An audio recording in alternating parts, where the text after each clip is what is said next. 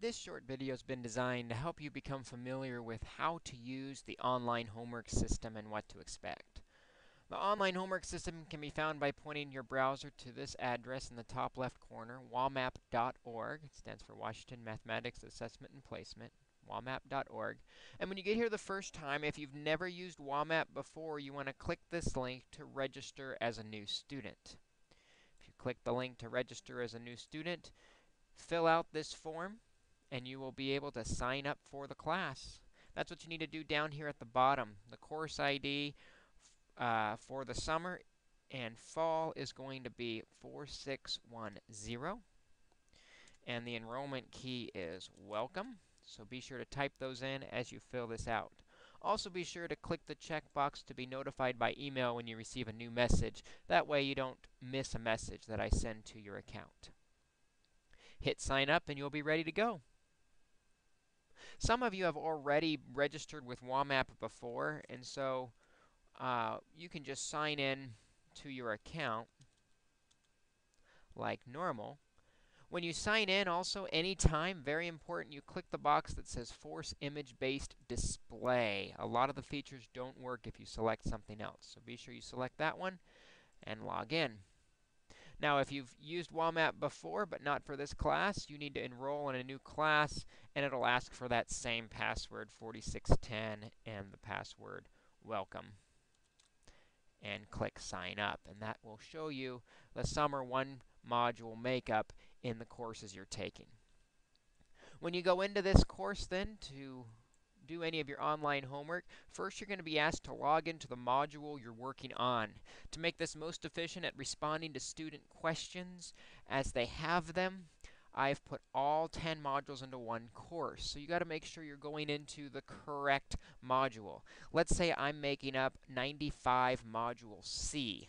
That means the only folder I need to go to is the 95C polynomials folder. Don't bother with any of the other folders. Those grades will not transfer over. When I go into my module, I end up with a suggested calendar. It tells me what day I should be working on which block. You'll notice there are 4 blocks in here. Exponents, scientific notations, polynomial, and polynomial divisions. And so on July 2nd, I'm working on exponents for 2 days. July 4th is a holiday. Then I'm doing scientific notation, polynomials. I can see what day I'm working on a block.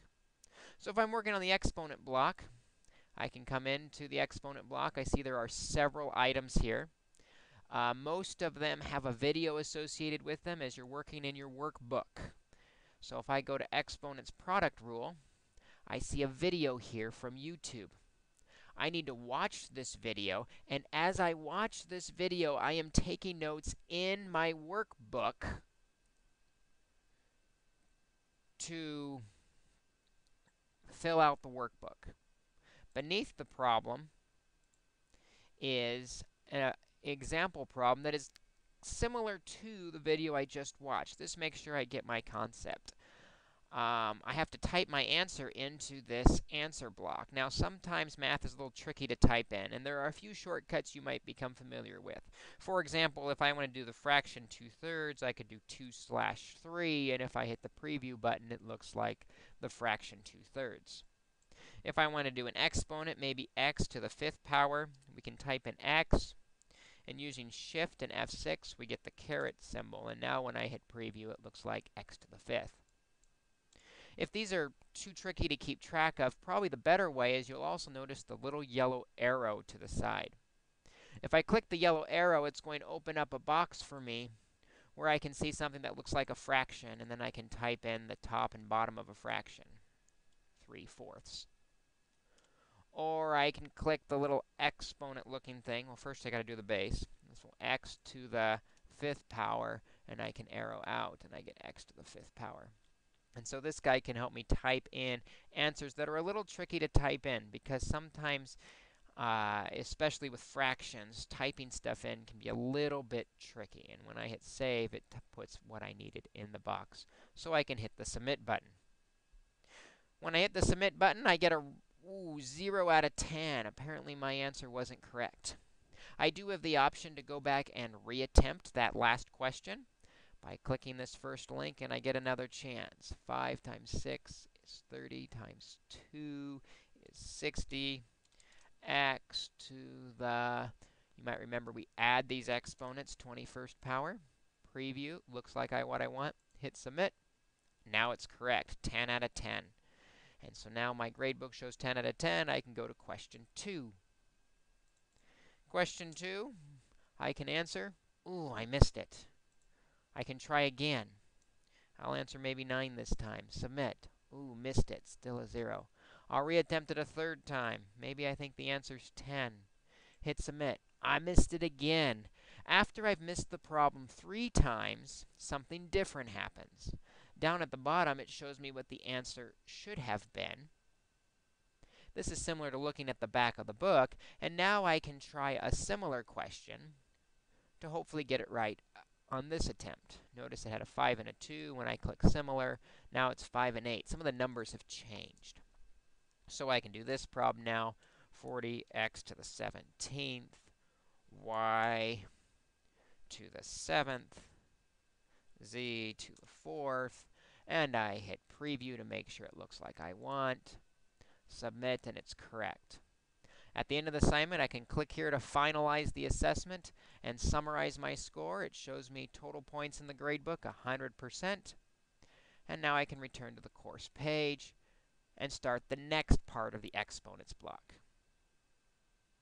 Exponents are not done until I've completed the homework assignment at the end. I need to complete all of this to complete what's day 1 and day 2 on this calendar of exponents. And then when I get to scientific notation, I need to complete all of this to complete scientific notation. And then finally, there's a practice test at the end. That's going to be done near the end of my unit. Now, if I want to check my grade and how I'm doing in this course so far, I can go to the gradebook up at the top. And when I click gradebook, you'll see there's tons of assignments in here that are kind of color-coded by chunk. That's because this includes all 10 modules. What I can do is if I look at the bottom, I am doing 95 module C. So that is this one right here. I can see my current to date grade is 100% on everything I've completed. It's just going to show you the grades on the assignments that you've started. When the course is over in 2 weeks, it will show you your grade with just the homework through the due date. Your grade with your test score averaged in there will be emailed to you as soon as the course is over. And that kind of completes our introduction to the system. One last thing I have to let you know about is, let's say I'm working on a problem and I have a question. I can't figure out this problem.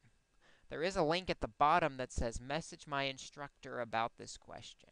And if I click that link, what it's going to do is stick the problem in an email message that you can send to me and tell me what you're doing. Tell me what you did and what answer you came up with to help me isolate what your question is exactly. And then when you hit submit, that sends an email message to me, and I can respond and answer your question. So hopefully this video helped you figure out the answers to getting started in the homework system. Let me know if you have any other questions.